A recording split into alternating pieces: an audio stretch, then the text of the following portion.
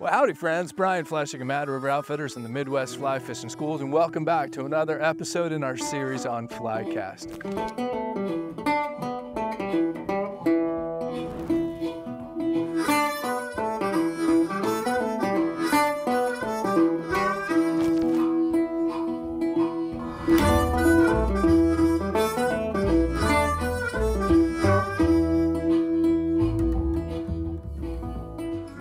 And today we're going to take a look at some things that, quite frankly, we've talked about in the past, but I know we've got a lot of episodes out there and it's kind of tough to dig through them all. And it's amazing to me, I still run into a lot of folks that have questions about some of these things I'm going to talk about right now in this episode. So just wanted to throw them all together in one place here. So first of all, I want to talk a little bit about the fly line.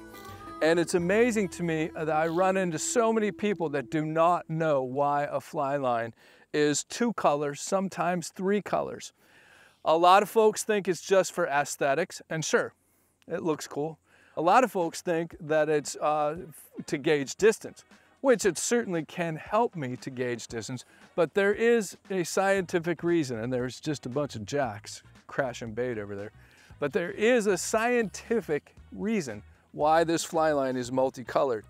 Now, many of you know that I fish, when I'm fishing warm water, either in the salt or in sweet water, I fish a fly line designed by our great friend Flip Palette and made by Cortland called the High Vis Flip Sight Line. Perfect for sight casting. And the High Vis Flip Sight Line is first of all bright orange up front, and then it's white on the back end. And the bright orange indicates the head of the line, or the weight forward portion of the line. Now that's the fat part. And the white part of the line is the skinny part, the running line. So there is a reason for that color change. And it's very, very important to understand that I must have, in order to pick up, meaning in order to pick up this fly line off the water, I must have the orange inside the tip of my fly rod, okay? So I must have the orange inside. Now I can shoot into the white, of course, and I'm gonna do that very, very often, especially when I'm fishing saltwater. So the orange is inside my rod tip, I pick up, I'm gonna shoot into the white, and always cup your fly line when you shoot so that that doesn't happen. My bad. The fat part of your fly line can pull the skinny white part, but there's no way that the skinny white part can pick up that fat head.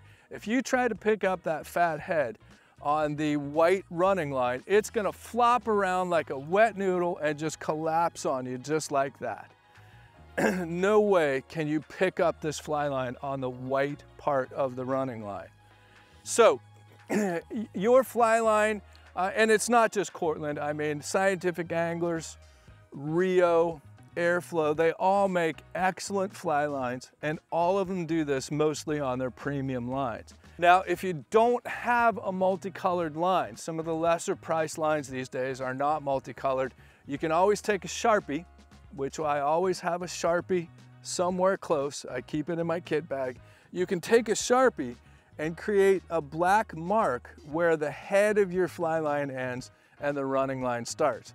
And there's 2 ways you can determine where that is.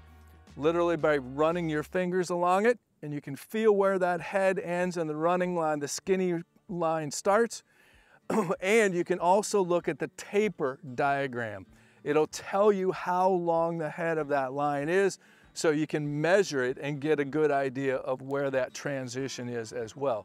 And just take a black mark, I usually make them about yay long, and that way that black mark has to be inside your rod tip in order to make a cast. Another thing I wanted to talk real briefly about is kind of this something that I've been working on today, and I tend to work on most every day when I fish. And that is with average size flies, average, say medium, average, or even smaller size flies. The method of fly casting that we have shown you and that Flip Palette and I have shown you in multiple videos, is best often done, especially if you're in a boat, using as little motion as possible. There's none of this heave-ho and back and forth and moving your feet. One of the worst things you can do on the bow of a skiff is to move your feet. So we don't want to move our feet, and we don't want to move our body at all. The more stoic we can be, the more efficient this cast will be, and the more effective the bend of the fly rod will be. So I always try to teach people about this comfortable little work zone right here in front of you. This comfortable little work zone is where you execute the fly cast. It is where you're going to tie knots right here in front of you. It's where, if you tie flies, your vise is going to be set up in this comfortable work zone. Heck, if you do needlepoint or crochet, or notice when you eat dinner tonight where your dinner plate is, it's in that comfortable little work zone about the size of a dinner plate right in front of you. And if you can think about fly casting, and I mean the entire thing, the whole stroke, the haul, and everything, if I can keep that confined to this comfortable little work zone, you're going to be blown away at how much more efficient your cast is, about how much more accurate your fly cast is. Your loops are going to be tighter, the rod's going to do more work for you, and you're not flailing around and giving yourself more of a chance for the fish to detect your motion. You're not rocking the boat, your feet aren't slamming on the deck, and also your feet are less likely to catch on the fly line, or you're less likely to step on the fly line if you leave your feet planted. When you practice fly cast, think about just working, and like I said, even that haul, just work in this comfortable little work zone, and you'll be amazed at how far, how efficient, and how accurate your fly cast will be if you concentrate on working in that comfortable little work zone. Now, there's certainly exceptions to this rule. We've shown you some of those. When you start fishing really big flies, when you start fishing with sinking fly lines, for example, we've done, for example, a couple of videos with Blaine chocolate. Of course, you know the Blaine fishes flies that are like that, and you may have to move the rod a little bit more in order to throw one of those giant flies. But if you're working with average size bass flies, smallmouth flies, panfish flies, and even average redfish flies and such, this comfortable little work zone tip, I think, will greatly help you in your casting. Just a couple, three things that I often have to remind myself. Even though I've been teaching fly casting for now, as of 2024, 36 years of my life, and fishing a lot for more than that, I find that I have to remind myself to do these things, so I don't feel bad giving you all a reminder. And the first thing is that you must start and you must end every cast with your rod tip below your belt. You start with your rod tip at the water level when you go to pick up, and then you wind up with your rod tip at the water level when you go to start your retrieve. So put your rod tip in the water, then start your retrieve, form your loop and make your presentation, and then rod tip back in the water. Many years ago, it was probably 1996, and I was working with the late great Lefty Cray. I was a young whippersnapper, and I said to Lefty, I said, Lefty, what's the #1 mistake that beginning fly casters will make? And Lefty said, Brian, everybody wants to start their cast with the rod here. And he was right. It's your inclination to start with the cast here, and then there's nowhere to go. Of course, you're gonna go back with your rod. You're not gonna form a tight loop. And his flip pallet often says you're only making half of a fly cast at that point. A fly cast should act like an airplane taking off a runway.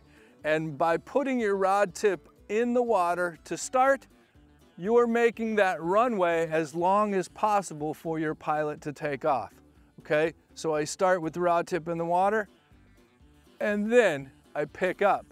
There's also a video that we did with Flip along those lines about lifting most of the line off the water before you go to form your loop. Check that one out too. It kind of ties into what I'm talking about here. But remember to start with your rod tip low, form your loop, rod tip back down, and now you're ready to start your retrieve. Along those same lines, I talked about this a little bit earlier today, but remember when you're retrieving a fly, to have your rod tip at the water level or even in the water. Kelly Gallup talks a lot about this streamer fishing. You must have your rod tip in the water. I see so many people retrieving and they'll have their rod tip like this, okay? And look at what the line's doing. I'm creating slack, and we all know that slack is bad in any kind of contact fly fishing like this. And not to mention, when my rod tip is up like that and the line is bouncing, not only am I losing control, but that line is slapping the water and I'm alerting the fish to the fact that I'm there and doing what I'm doing. And we almost never want to do that, okay? So start with your rod tip in the water, end with it in the rod tip in the water, and keep it there as you retrieve that fly. Don't bring it up here and do this bouncing trick with the fly line. It's amazing how many people I see doing that. And last but not least today, just a reminder, move your thumb to the end of the cork grip. I'm telling you friends, I have seen so many people greatly improve their casting just by moving their thumb to the end of the cork grip. Watch videos and watch how many people are casting with their thumb back here. Remember what they taught you in Little League Baseball? They taught you to choke up on the bat because you got higher bat speed. Well, choking up on the fly rod is going to give you higher tip speed. It's going to give you much greater control over where the tip goes. And we all know that the tip is what forms the loop. And your loop is of utmost importance. So move that thumb to the end of the cork grip. That's why I love these super flared out cork grips. You know, Echo's doing them, Sage is doing some. I think Loomis has some.